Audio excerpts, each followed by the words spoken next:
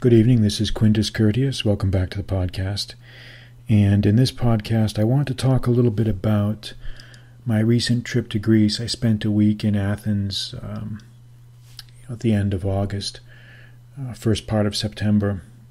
And those of you who follow the blog know that I've posted a lot of photos of places I visited in Athens, historical sites. And I had a great time. Nothing but good things to say about Greece and Greek people and the whole experience. And I got a few requests to record some impressions about it and some travel advice and little tidbits, things like that might help guys or anyone listening. So I wanted to do that, and I hope that this podcast will motivate others to do the same thing, maybe if not Athens, but other parts of Greece or other countries in general. But let me go ahead and dive in. I'm going to talk a little bit about some practical travel tips and then specific impressions of Athens that I had. In terms of practical travel tips, these were the things that I found to be the most helpful to me, the most helpful travel tips. And they may not sound revolutionary or like anything you haven't already heard before, but it is nice to hear things confirmed by experience, because let me tell you, doing just a few of the right things when you're on a long trip or you're doing a lot of walking, doing a lot of arduous type of moving around, doing just a few of the right things can make a huge difference in your overall experience. So really try to pay attention to these things when you travel. These were the big impressions that I had of useful pointers, I would call them, that you should be mindful of when you travel. First, if you're going to be going someplace where you're going to be doing a lot of walking, and let's face it, what place now does not involve a lot of walking? Pretty much everywhere you go, any traveling you're going to do is going to involve a lot of walking, period. It's important to have good shoes. It's important to have good footwear. And when I say good, there's certain attributes that the shoes should have that I consider good. First of all, they should be shoes that are very, very well cushioned. Okay? I can't tell you how for many years I had been using, when I traveled, just these these shoes that did not have a lot of padding or cushioning in them. And you'd get back to your room at night and you'd be tired, your legs would be feeling it. And I chalked it up to maybe I just must be having a rough day, or maybe I'm just getting old or whatever. But man, I had a really, really good pair of shoes, basically where I brought a pair of running shoes that were suitable enough to be worn with both jeans and also could be worn with shorts, and where you wouldn't look like a total dork, wearing them. So that's what I think. You try to find some sort of running shoes or any type of shoe that has a lot of cushioning, and I mean cushioning where you feel like you can just you enjoy walking in them, because it makes a huge difference. It really makes a huge difference. And for years, I had not really given that much thought, but man, it really, really makes a difference, because I spent hours every day walking, and I felt like I could have gone 24 hours and not a problem. I mean, walking long distances never bothered me. Even when I was in the military, I was always good on the humps and on these long marches. I have long legs, and it doesn't, I can go long distances. So the endurance is not a problem, but you need to have good shoes. And like I said, I think it's what I used was a Nike running shoe that was black, that just all black, or maybe just a little bit of white around the edges, and you could basically use it in a pinch. I mean, I'm not saying it was a pinnacle of style or anything, but it was presentable enough where you could wear it with shorts or jeans, and it would still look not completely dorkish, if that's a measure of anything. So that's the key thing, because you want to be able to, you don't want to have to bring multiple pairs of shoes with you. You need to just have one and make them reliable. And if you're going for a longer trip, maybe that's different. But if you're just going for a week, That's a big thing. So the second thing that I found is I got a much better suitcase. Again, I'd always had, or in recent years anyway, I'd always had suitcases that have, you can roll them through the airport, but the wheels were just not really very well made, or they were dorked up somehow or whatnot. But I got rid of my old suitcase, got a better one, and this one was, again, you want to have something that you can take on the plane. You never want to have to check bags. When you're traveling, I never check bags, ever. Because you should be traveling with leaned down, a stripped down style, where you just do not have a lot of things. You do not have a lot of stuff. You never want to check bags. It just slows you down. But you want to have a suitcase that you can just kind of blast through these airports with, and it does not involve a lot of exertion on your part. Something that also is tough enough where you can roll it on city sidewalks and not have a problem. It should also have other features, accessible pockets on the outside, maybe a place to lock the zippers on it so that people can't get inside it too easily. These are the things that you need to look for in a suitcase, and it should be a dark color because it's going to get dirty as hell. It's going to get scuffed up. It's going to get dirty, and you don't want it to be something that shows a bunch of scuffs on it. Again, I just get a black one. That's what I would do. It doesn't show any grime or dirt or anything.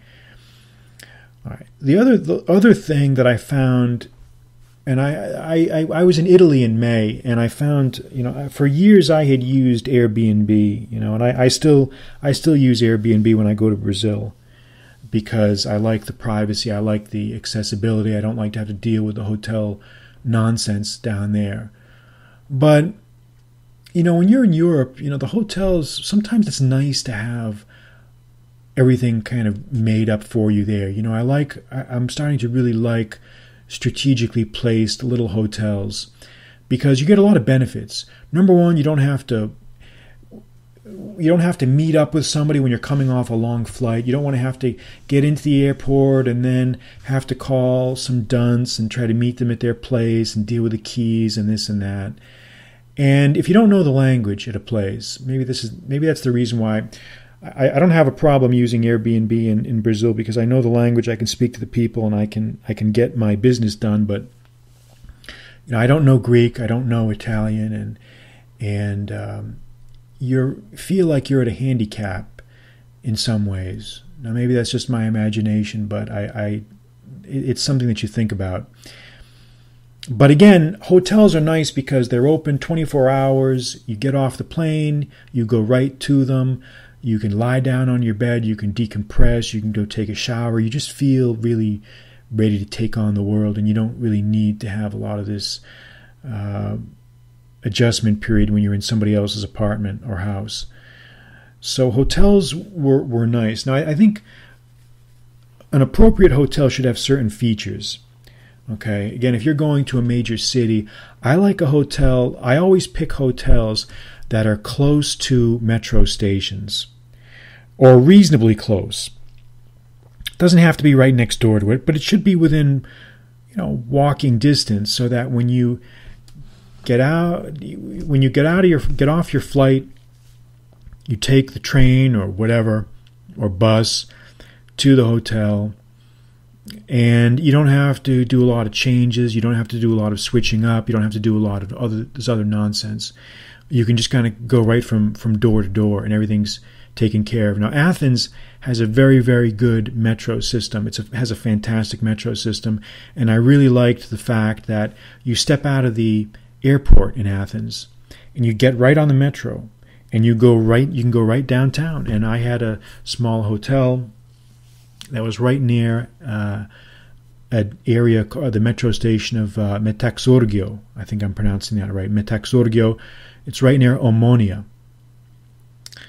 And it was very nice. Been recently refurbished. Breakfast is included. You get out of bed. They run breakfast from, say, 7 in the morning to 10 in the morning. You eat early, get out, get on the road, or get out the door and start seeing the sights before the crowds get there. So Hotels. Think of hotels. Give hotels a second thought. Hotels went through a little bit of a rough patch there. They got a bad rep with the advent of Airbnb, but there is value.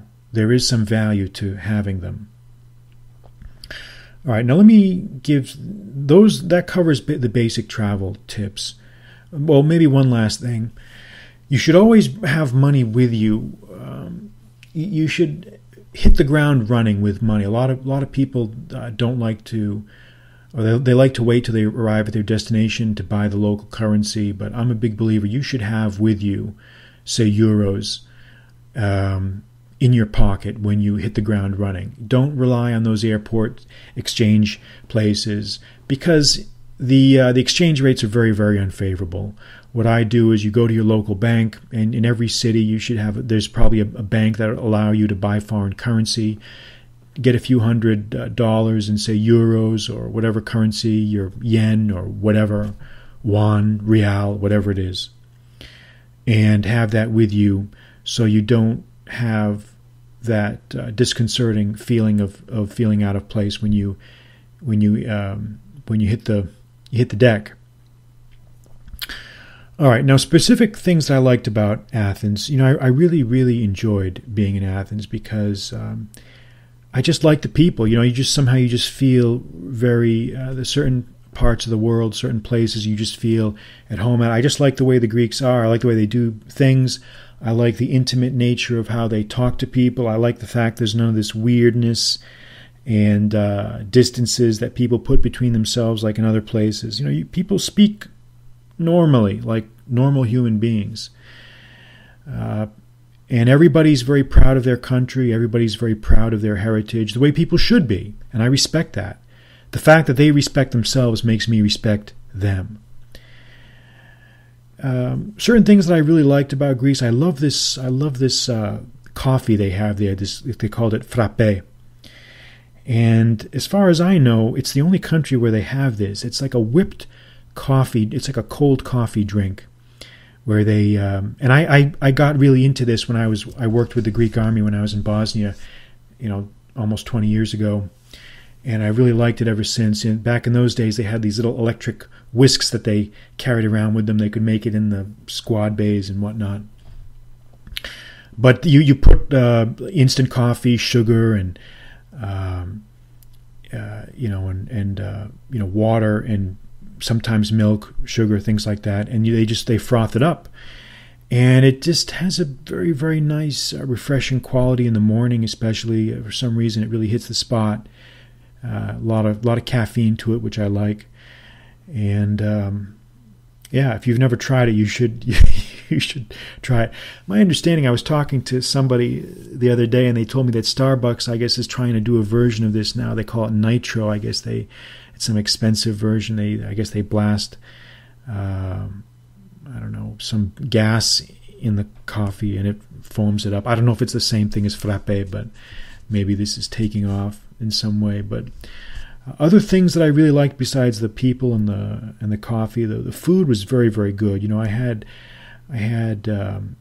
all the types of seafoods that I like: fresh fish, sardines, whole fish, calamari, squid, all those things, and you can find a lot of places to eat everywhere. Prices are like any big city. Prices vary a lot, but the prices are very, very favorable. Very favorable. You can have a good meal for under 10 euros.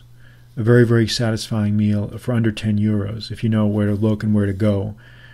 15 would be better. A budget about 15 euros to have a really, really nice meal. But, when I'm traveling, I don't really eat 3 big meals a day. Pretty much 2 meals a day is kind of what I do. I'll have get a light breakfast in the morning, and for some reason, I'm pretty much good to go until early afternoon. Then I'll have a big meal in the afternoon, and that's pretty much it. I don't know why it is. For some reason, when I travel, I don't really feel as hungry as I do when I'm at home. I don't know. Maybe it's just the body adjusting or whatnot, but it's always been that way. Prices are also very good. Prices of everything. I picked up some mementos for people here. Carved olive wood mementos. Very, very good prices. But again, just what really made it very nice trip is the people. I have nothing but good things to say about the Greeks. They really, really very, very nice, very, very, very good people, and they remind me of kind of the it's sort of a cross between Europe and the Middle East. Maybe the best of both worlds. It's sort of a crossroads of those two worlds, East and West. It's been, in many ways, it's always been that way ever since ancient times. So we have to be appreciative of that. And of course, you've got the incredible historical sites, which are maybe not for everybody, but for me are very, very inspiring, and I found it very moving. It was a big moment for me, believe me, as you can imagine. Just being in these places that I had read about for so long. I'm 49 years old. This is the first time I've ever been to Greece. I should have gone years ago, but you know how life is. You get sidetracked, and other countries become higher up on your priority list, and you lose track of different things. So those are some of my impressions. I thought maybe listeners might want to hear a suggested itinerary that I kind of followed that I think worked really well. And again, people are always going to tell you that, oh, you shouldn't stay in Athens, you should go out and see the islands, and I'll be doing that on a next trip. That's a future trip. I do want to see Crete and some of the islands, but you can't do too much. You really should try to keep things balanced. Otherwise, you'll just spend your whole time running around and get burnt out. But here's a suggested itinerary. On day one, head down to the Acropolis in downtown Athens, and when you go there, you can buy, and it's always going to be crowded, but you can buy. There's two different types of options. You can pick which option you want. If you buy a ticket just to see the Acropolis, it's like €20. But if you spend the extra €10, you get a 30 euro ticket pass. You can see some other things. It includes also the Roman Agora, Aristotle's Lyceum, Hadrian's Library, and a couple other places I can't remember. But think about getting the deluxe ticket because it'll save you money. But head down to the Acropolis and get down there early to beat the heats and the crowd. And once you've seen that, stroll through the streets of Plaka and the food district Monastiraki, which has a lot of nice places to eat. And just spend your day just chilling out down there. You can spend a lot of time at the Monastiraki flea market, which is very nice, looking at souvenirs, and don't forget to see the Acropolis Museum. There's also a theater of Dionysius you can see there as well, and so that'll keep you busy. That first day, just all these sites, you stay moving. And I really like this Monastiraki area there, all the places and they're all tourist places, but sometimes it's nice to see that too. I found a great restaurant with good lamb kebabs, which I like, and was very, very happy. And maybe on your second day you can head down to the Parliament, the building that I don't know the address of it, but the Greek Parliament building. They do a changing of the guard ceremony outside Parliament. Plateas at Syntagmatos, I think. Anyway, people will know where it is. It's the changing of the guard. They have these goose-stepping guards that go by, and I enjoyed watching. You can get very, very close to these guys. That's kind of what I liked about Greece. Is it's still based on human relations. You have to interact with people. You can't just hide behind this impersonal bureaucracy like you can in a lot of other places. You can maybe then check out the Benaki Museum, stroll down to through the National Gardens, which is right near the Parliament building. You can maybe check out the temple of the Olympian Zeus, the Olympion, which is down close to the Acropolis, and I posted some photos of these places on my site. And of course, don't forget the National Archaeological Museum, which is a must-see. That has all the major treasures of Greek art and culture from going back from prehistoric times, 2000 BC up to the present, or even earlier. A very, very impressive collection there. And I've put photos of that as well on my site. Maybe on your third day, you can check out the Central Market at Athens. Check out maybe the Museum of Cycladic Art, or Byzantine Museum. There's also a Museum of Islamic Art that I tried to visit, but I did not get there on the right day and I couldn't see it. But if you do get to, they say it has a great collection, about 8,000 pieces, so it might be worth checking out. And those are some of the major sites. The nightlife stuff, you can figure that out on your own. You don't really need me to tell you that. I've gotten to the point where I don't really care about that stuff anymore. I like to go out, but that's not really what I do. I'm not here to I'm not here to I'm not here to talk about that sort of thing. That's I'm more about other things. I don't talk about that stuff. I like to talk about other stuff.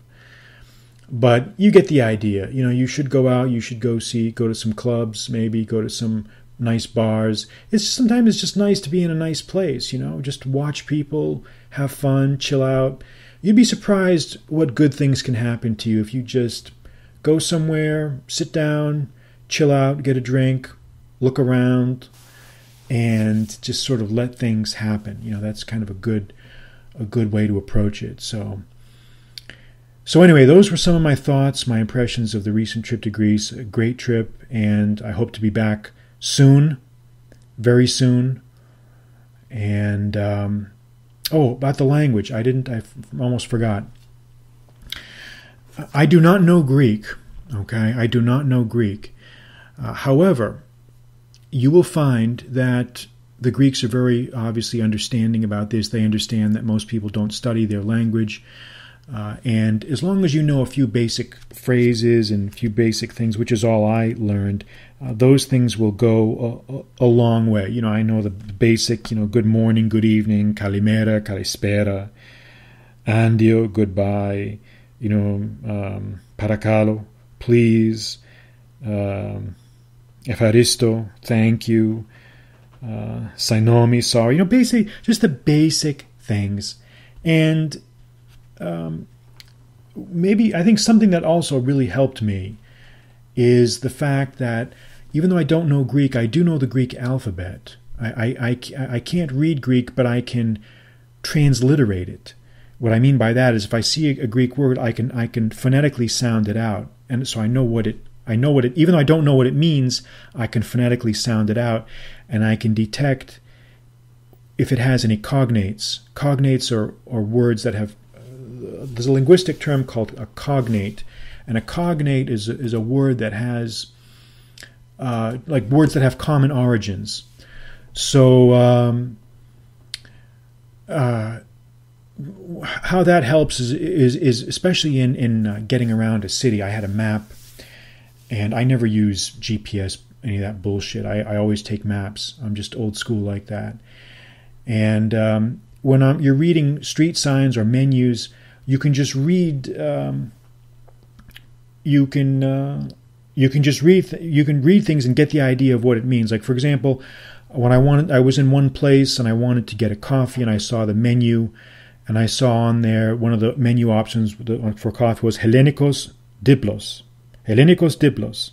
So I could just tell, I don't know, Greek double, literally. Okay, so I assumed, okay, it was a double coffee, a double Greek, and I know what the Greeks call Greek coffee is what the Arabs call Arabic coffee, and what the Turks call Turkish coffee. It's the very strong ground coffee with mixed sometimes with cardamom in it.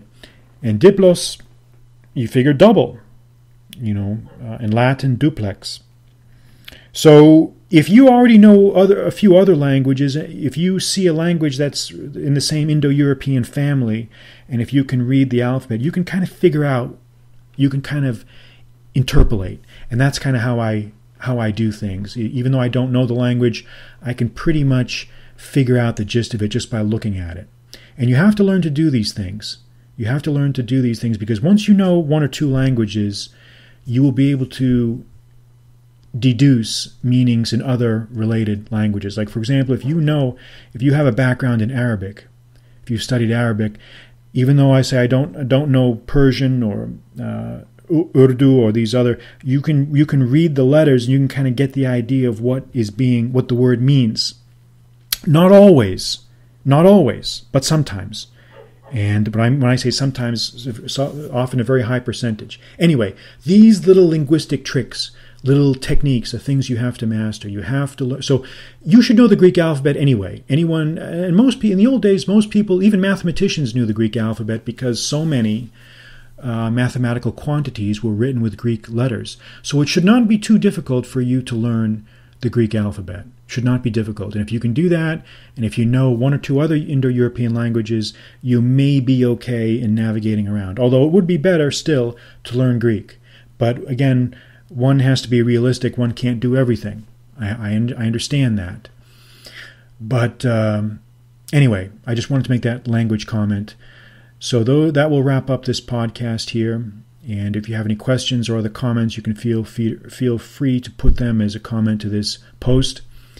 I'm Quintus Curtius. Good night.